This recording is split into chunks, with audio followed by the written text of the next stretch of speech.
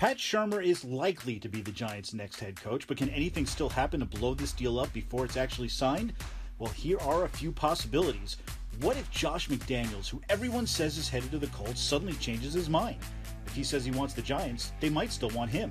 But what if Matt Patricia changes his mind about taking the Lions job? Remember all those reports that had him atop the Giants' wish list? He might be back up there again. What if Pat Shurmur has a change of heart? Really? Sources always said he was the leading candidate in Arizona, so what if he chooses the Cardinals instead? And what if a surprise coach like Mike Tomlin becomes available? Don't laugh. There were rumors of unrest in Pittsburgh this week, and while it's unlikely he'd be cut loose, the Giants and others would line up at his door if it were suddenly open. And finally, of course, what if Bill Belichick really does want out of New England? Yeah, it's only a fantasy, but if it ever became real, the Giants would immediately stop what they're doing and quickly make their move.